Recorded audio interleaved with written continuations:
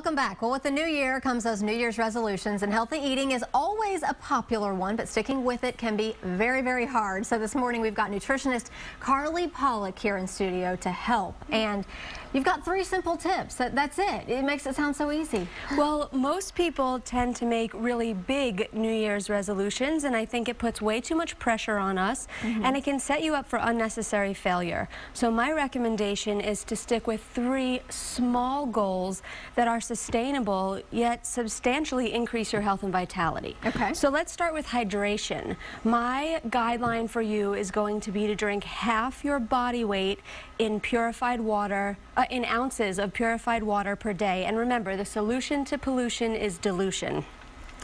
Keeping a food journal is a really important tool for increasing your self-accountability.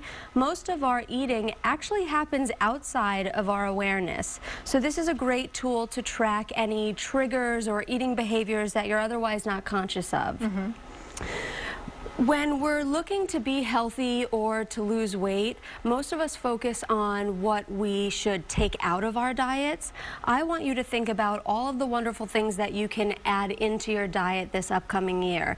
A New Year's resolution that I hope we all keep is to get 5 to 11 servings of fruits and vegetables per day. For those of you who don't like vegetables, I have my secret weapon, which especially for you moms out there with picky eaters or for adults who just have an aversion to vegetables, it's a supplement we sell on the website. It's called Paleo Greens. Some of you may be familiar with some green products out there, but quality varies greatly per brand. This is the only green supplement that I recommend to my clients and use in my family as well. I put 1 tablespoon of this equals 4 servings of vegetables. You can sprinkle it on anything or put it in a smoothie. It's all organic, dark, leafy greens, wonderful thing to use.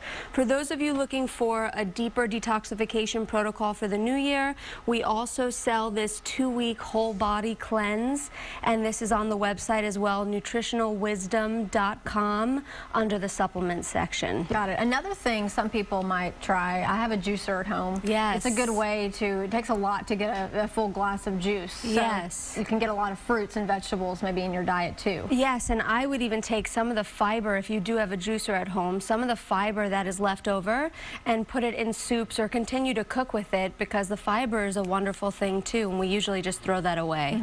Also with the journal, some people say, well, oh, I'm going to lose this or not keep up with it, but there are apps out there. You can put notes in your phone to kind of keep up with that. I love my Fitness Pal as an app. I really am a fan of writing something down. You can also keep a gratitude journal. At the end of the day, just write one thing that you're really grateful for. It'll help keep you motivated.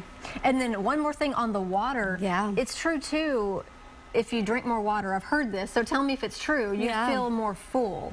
You do. Actually, at first signs of dehydration, your body will pretend that it's hungry, and your metabolism slows by up to 3% at first signs of dehydration. So as cliche as it is for me to tell people to drink water, it really is one of the most important tools you can use to increase your health and vitality. All righty, some great tips to remember in 3 simple things. So thank you so much for being with us, and good luck to all of you if you try these in the new year and your resolution is to stay healthy.